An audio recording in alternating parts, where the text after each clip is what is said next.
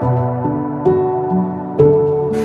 everyone, I just want to give you an update in English for the Ostróda Camp Facebook page. Bartek has been posting in Polish with some English subtitles, but we want to let you know for all of our English-speaking friends and people who are supporting the work that we're doing here, where we're at.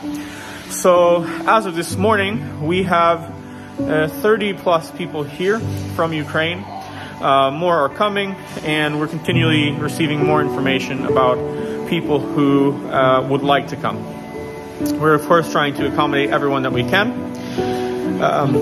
As you can see behind me, we have a lot of supplies that have been donated by people in our city, in Ostróda and the surrounding cities, and it's been very helpful, and those supplies are continuing to come in, and we're very thankful for that.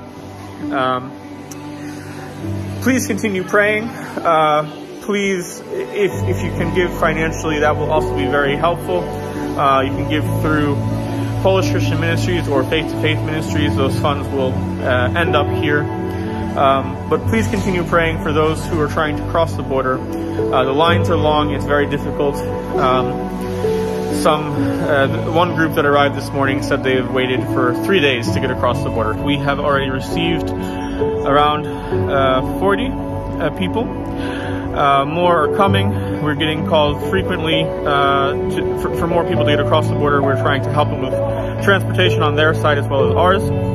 As you can see behind me, we are building a large tent. This tent is to store all of the supplies that have been brought and donated so far because we've run out of space in the building.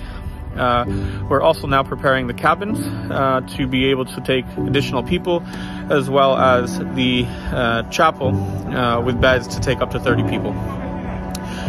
Your prayers are felt. We thank you for all of your support through prayer and through messages.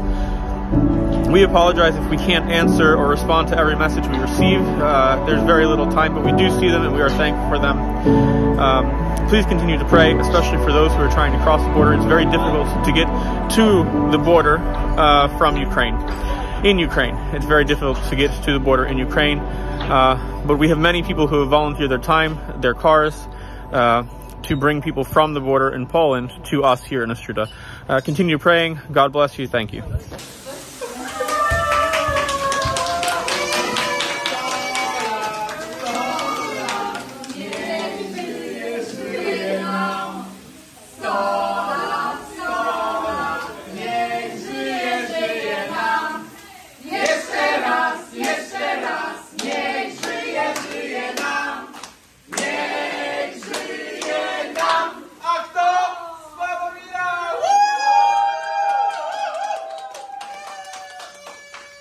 Słuchajcie, musimy przerwać mecz.